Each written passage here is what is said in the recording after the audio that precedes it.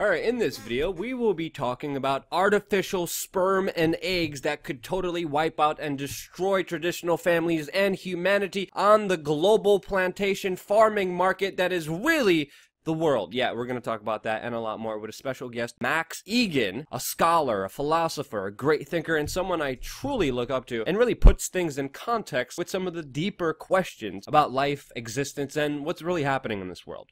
So Max, I just really wanted to talk to you about kind of the bigger agenda that's happening here. It seems like the United States is full-on perpetual war for decades now, and it seems to be done by design. It seems like the United States' major tool and only tool is a hammer, and they're seeing everything as a nail. What I really wanted to talk to you about is why this is happening. What's the bigger agenda here? Because it seems like a continuation. We know Donald Trump came in and he promised that he would change these things and offered a solution to the bigger problems that we faced. And now we're learning he backtracked on all of them, did a 100 complete 80-degree turn, and is continuing the same policies as all the other presidents before him. So what do you think is happening here with this perpetual war, and what do you think is the bigger agenda here? Well, the big agenda, of course, is control, and they do it the same way every time. They come in, they say they're going to be doing all this stuff to fix up all the domestic problems. And, oh, but hang on, we've got this overseas issue. We've just got to take care of this war first. And it's always the same thing. It's always the same thing. And, what it's about is locking the whole system down. I mean, they really like to bring in the Chinese system and lock everybody down this way. I mean, this would probably be why he's having such good relations with China at the moment. But even in what we do, like I was talking to Benny last night, it's really difficult because we're facing a system that is so corrupt, and we're trying to expose that corruption. But in doing that, we've got to be really careful that we don't just bring the whole thing crashing down around us and leave a power vacuum, So, because that's what they want. I mean, if there was to be, a complete uprising in this country, there was to be some sort of a revolution or something, you'd get another country just step in as much as they could and take over the place. They don't really care about the people. They just want the resources, So we've got to be really careful how we do this, we want to change the system, but we're not prepared to change ourselves. That's the problem, because what they want to do, I mean, pit us all against each other. It's so many, it's hard to say what is the big agenda, because there's so many that are coming together. You've got the whole transhumanist agenda, you've got the merging of the genders, you've got the whole destruction of our sexuality that they've done, which is causing them to be able to merge the agendas. They've been bringing in systems now where they can basically create humans without parents through all the transhumanist stuff, through stem cell research. They're able to create functional sperm now. They're able to create functional eggs now. They've got exogenesis chambers they can grow these eggs in. Artificial sperm and artificial eggs, not made from, wow. I didn't even know about this. Artificial eggs, yeah. They'd actually developed artificial sperm and ectogenesis chambers. So all they really need women for is to harvest eggs. But in the last 6 months, they've developed how to create artificial eggs. Wow. Stem cells. So now they don't need parents. So you look at this agenda, this whole GM agenda and this merging of the sexes and all that they're doing, they're trying to breed a race which is basically stupid and can't breed. And they want to put it out globally. That's what they're doing. I mean, ultimately, that's the agenda. And they keep us distracted with all of these theater wars. I mean, what's going on with North Korea and all this stuff? I don't think there's going to be a nuclear war with North Korea. Why would North Korea attack the United States? Think about it. Think about it. This is a tiny little country in Asia there. Do you really think it's going to launch a nuclear strike against the United States of America?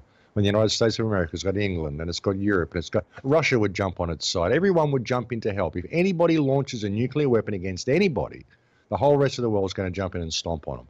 Why would North Korea do this? It's theater for the masses. Yeah. They keep us distracted, keep us in fear.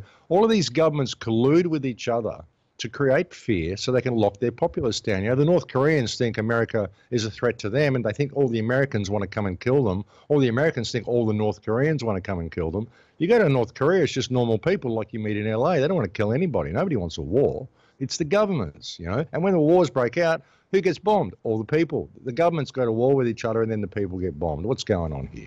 And it's a joke. It's theater, Yeah, I was going to ask you, you brought up theater, and we just did a whole video breaking down the geopolitical situation with Russia moving its troops now to the North Korean border, China setting them up, having their fighter pilots on command right now as we're speaking. And I always kind of wonder, what if there was an agreement between Russia and the United States to continue to make each other the enemies in order to fill and fuel that military-industrial complex and make their own people afraid of each other to create an enemy? Because once the government has a big problem, of course, they'll come out with a bigger solution that works in their favor, and people will clamor and give up their power, give up their self-authority in order to say, yes, government, do this for me, because there's no way we could handle the Russians, or there's no way we could handle the Americans. And I've wondered, do you think personally, because I thought about this theoretically, do you think there's a possible collusion and a possible alliance of these two countries kind of playing up these fronts against each other for a bigger benefit? Absolutely. Absolutely, I do. I think it isn't just these two countries either. I think it's all countries do this, really. I mean, even if you talk to soldiers, you go over to Iraq or over to these places, ask them how many on the street, hands-on battles they're involved in. Not many. Most of these wars are theatre. They're not even wars as we present them. They're just, going in there and harvesting resources, assassinating people, harvesting people, all sorts of stuff like that. Even the stuff that goes on between Israel and Palestine, how much of this is theatre? How much is the theatre that goes on between Iran and Israel as well? I was actually interviewing someone called Brendon O Connell yesterday, who's a man who's on the run. He's an Australian man who basically protested the fact that there was Israeli fruit being sold in Australia that was labelled as Australian fruit, and he supports the Palestinian issue. So it's basically in there having a bit of a protest about it, just alerting people to the fact, handing out flyers, ended up in a confrontation with some Israelis and ended up doing 3 years in jail for defamation, and uncovered the fact that there's this whole global spy network. When he got out of jail, he ended up leaving the country. He's on the run at the moment. He went to Iran, and they tried to set him up on Press TV and a few places like that, going to give him a job, give him an apartment. And what he wanted to address was the Israeli spy network and the Mossad spy network, which has basically infiltrated the entire global surveillance system. But the Iranian government wouldn't let him, and Press TV wouldn't let him. He wasn't allowed to talk about that. He wasn't allowed to really talk about the stuff that would really put the nail in the coffin of Israel. So that was Iran. You would think Iran would clamour for this information. So why was it suppressed, even in that country? So how much of this is theatre? How much of all of this is theatre simply to control the people, simply to create the illusion of fear in the minds of everybody? Because if you go out and travel, and you're well-travelled, I'm well-travelled, you go and travel to any country, where do you find anybody who hates you or hates another country or wants to have a war? All you find is people who want peace all around the world. So I just wonder how much of this is theatre, how many of these wars are really fought, and what is this really all about? Yeah, I'm starting to believe more that this is all a big kind of poker game with all these world leaders sitting around, and if someone threatens that poker game, they make sure it is stopped and squashed no matter what, so they can continue their kind of game against everyone. I'm really shocked about the example that you just brought up. The guy faced 3 years for defamation. Is there more explanation to the charges and why he was in jail for 3 years? Well, look, he was actually given, 2 years jail for one charge and 10 years jail for another. Basically, he said in the argument, he said to someone, look, your Judaic faith is a racist faith, is what he said. And then the guy said, oh, my God, you just called all Jews racist. I'm offended. You've just broken the law. I want your name. And he had him charged for this statement. They went to the extreme. They got the Australian Foreign Minister involved. They got the Australian Ambassador to Israel involved. They got all sorts of people involved, and they made a real example of him. He got out of jail on bail, and the bail stipulations were ridiculous. So he wasn't allowed to talk to anybody. But the first bail stipulation he had said he wasn't allowed to use technology. He was not allowed to possess technology. He's going, well, can I have a remote for my television? Am I allowed to have a blender or a toaster, And he wasn't allowed to enter a shop that sold technology. And he's going, well, hang on, they sell mobile phones in Woolworths. Can I go buy groceries? So it was ridiculous, But he ended up just borrowing some money and doing the run. And now he's on the run. He's hiding out in a couple of foreign countries. But the first place he went to was Iran. Yeah. And he just ended up leaving Iran because he was disgusted with the way they wouldn't let him say what he wanted to say. And he's in possession of a lot of quite valuable information regarding the Promise software, regarding the whole global surveillance grid. I actually interviewed him yesterday, and I'm going to air the show on Surviving the Matrix tomorrow night. And I had a lot of connection problems and audio problems in that particular show, stuff that I never have. which is very interesting as well. He also noticed that when he added me on Skype, he couldn't find me again. I'd been deleted from his contacts. The only way he could find me was in the recent conversations.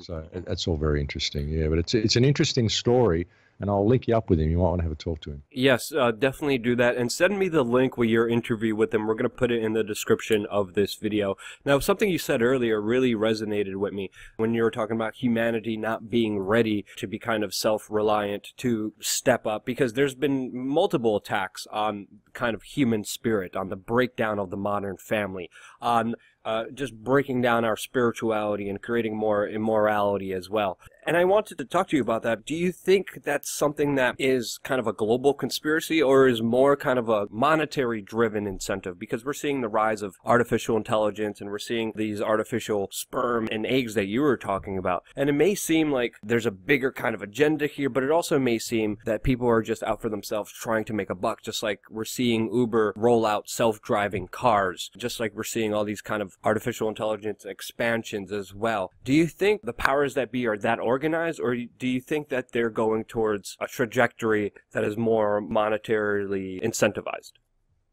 Well, look, money is just the catalyst that holds it together. It's just the glue that holds the system together. Money is designed to keep people in a state of scarcity. That's its purpose. Money creates a barrier between you and the abundance of everything else. But what they've done is they've basically disconnected us from who we are. They've really disconnected us from our sexuality, which is so important for people. It's such a taboo topic, sexuality. But we live in such sexually repressed societies, and when you can control people's sexuality, then it creates doorways and little back doorways and little ways of controlling them, little things that happen in their mind. And once you start this process of this degeneration of society, of the degeneration of the morals of society, and when I'm saying, the degeneration of the morals, really the breakdown of the family unit, the breakdown of love, the breakdown of a loving family unit. We live in a world where as soon as our kids are old enough to work, we throw them out so they're not a burden on us. You go to the third world, these are very, very strong companions, really, really loving family units. But they'll go in there and they'll use money, they'll use trinkets and wealth and social standing to basically separate all these third world countries as well now. This is the transfer of wealth we're seeing from the first world to the third world. They've got all of us separated and disconnected from ourselves, from our natural sexuality, from a loving family unit, and through the use of trinkets and social standing and status. Now they can pull all that away. They can turn the first world into the fourth world, transfer wealth from the first world into the third world, and they can break down the moral standards of that society as well. And once they can do this and they can disconnect people enough, and they've got this technology now. I mean, you look at the diseases that we've got in here, cancers and all the diseases that have developed in the last couple of 100 years since they do things like ban hemp and ban real medicines. We've developed all these problems. So now we need all these fixes, which is all this genetic modification. Oh, it's really hard to breed now, hard for people to have kids. Oh, we've got the fix here. We've got artificial sperm. We've got artificial eggs. We've got ectogenesis chambers. Eventually it will become normal for it to be like this. They're even predicting now that by 2029, 50% of children will be autistic. This is just the way it's going. They're bringing in autistic Muppets now, just to make it normal, to normalize the fact that you've got to expect this because we're creating this. So you create a race over a couple of generations that's completely disconnected, doesn't think clearly, cannot breed, and they just go and order their children, and they get a blank human from the ectogenesis chamber. This is Brave New World in 1984 rolled into one, taken to the nth degree on steroids. It really is where we're going, and all of it is in the public domain. It's all in mainstream science magazines. Look at the latest National Geographic. They're saying enhance our self-evolution and all of this sort of stuff. I saw a man with the antenna sticking out of an impressive antenna sticking out of the back of his head and all this sort of stuff, this cyborg stuff that they're bringing in. So they're making it very fashionable. It's all in the public domain. And while this is going on, they're keeping us distracted with all these theater wars and the thought that Donald Trump's going to save us, all this left and right identity politics. While all this is going on and people are concerned about Donald Trump's tweets and they're concerned about whether Russia was involved in this and whether we're going to have war with North Korea, this whole control grid is rolling out. This whole GM grid is rolling out. Nothing is changing. It's all going forth on steroids because nobody's paying any attention to it. Yep, and we're being attacked on multiple fronts, fronts that we're not even aware of. If you look at the levels of testosterone among men, they have gone down dramatically within the last few years. You see PBAs and plastic being inundated within our food, within our water, and the effects are profound. And I wanted to bring this to kind of a bigger subject, a bigger topic with you, Max. Do these people know what they're doing, and what is kind of their end goal to all this? Because we're seeing it in front of us, but this seems so irrational. This seems so sinister. This seems so evil. And we've seen horrible acts being committed, but this is on such an atrocious level because they're lying to us at the same time they're doing this to us. They're telling us a school will give someone education. Meanwhile, it just teaches them not to think. You know, we have medicine that is supposed to be healing us, but just numbs us and creates more side effects and hurts us more than it would actually help us. And now we're having the majority of the country on psychotropic drugs here in the United States. Same with every institution that we're dealing with. A government is not there to protect you. You know, every aspect of kind of society is 180 when you really start looking and delving into the reality of it. And the overall question is, why are they doing this? Well, yeah, you've got to look at it from the perspective of a farm. You know, you're being farmed. The human race is being farmed. There are basically two different species here. If you think about it that way, there's the normal human beings and there's the psychopaths. And the psychopaths have no empathy, and they are farming this species, and they have been for a very long time. And when you think of it from the perspective of a farmer, it makes very good sense to do this. If you can be growing blank humans and you can control the way they think and you can mold their thought, you can grow your worker race or your scientists or your politicians or your police officers or all the different breeds that you want. You can genetically engineer what you want. And in the meantime, you've got your people. You've got your big estates of land. You've got control of all the resources. You're still breeding with each other. They keep all breeding within their families. They don't eat the GM food. They don't take the vaccinations. So they're genetically altering the rest of the human cattle to be what they want, so they can farm them in the manner that they choose. You know, they'll do this to the Western world, basically. They'll do it to all the Western world, all the white races. This is what they're doing to Europe. Just completely destroying and demoralizing Europe because it's very hard to control all these different countries. So you've got to turn it into one big mishmash, hence the creation of the EU and then flooding the place with immigrants. So it'll all just rape and rape and rape and breed and breed and breed. So it all becomes one race over the next 100 years. That's the plan. And turn the white races into these little automaton robots which will go out and basically harvest the third world for them the way they want. I mean, if you're a farmer, it makes great sense when you look at it. If you think about this as different cattle and different pens and different department stores, or one big department store with different franchises, and you think you're at the top and you've got this little ant farm and you're just puppeteering it and you're just getting off on harvesting this species and playing the game the way you want to play it. That's why they do it. There is no real monetary incentive. They don't do it for wealth. They do it for power. They do it for control. They want to control everything. That's just the way it is, and that's the game, and that's the way they play it. And to them, it is a game, and it's also a form of bliss. As I've often said, the dark energy that these people get in, that's why you can't ever appeal to their common sense or their better side or their empathy, because they don't have any. They enjoy what they do. They enjoy harvesting little children. They enjoy raping little children. They enjoy war. They enjoy bloodshed. They like it. They get energy from it. They laugh about it. Look at Hillary Clinton when Gaddafi was murdered and raped on TV with an iron bar. She could hardly contain herself. She was cackling. She was almost hysterical on television, just at the glee of watching this man suffer. Yep. This is the sort of people that we're dealing with, and people have got to get that into their heads. You're being farmed, and the only way you're really going to free yourself from this farm is to realize it. And to realize that we're all in this together. Allow people to think differently, and let's all have a common focus on freedom and emancipation from slavery. You know, as I've often said, Luke, the world is run by a cacistocracy. The worst people possible for the job, the absolute scum of the earth, the most abominable criminal class that society has ever spawned have somehow managed to get themselves to the top of society, and they are colluding with each other through these governments to control and farm the rest of the world. Brilliantly said. I was going to ask you for a solution, and I think waking up is a very important one. And I know for a lot of people these issues are kind of controversial. They don't want to talk about them because a lot of people see themselves, and the majority of people in this world, and I traveled a lot of it, and I spoke to a lot of people on the ground, they're good, loving human beings, and they can't even imagine another human being doing this to another person. But if you look at corporate world, why wouldn't the leaders of this country, the leaders of the banks and the financial institutions, treat it like you described it, a farm?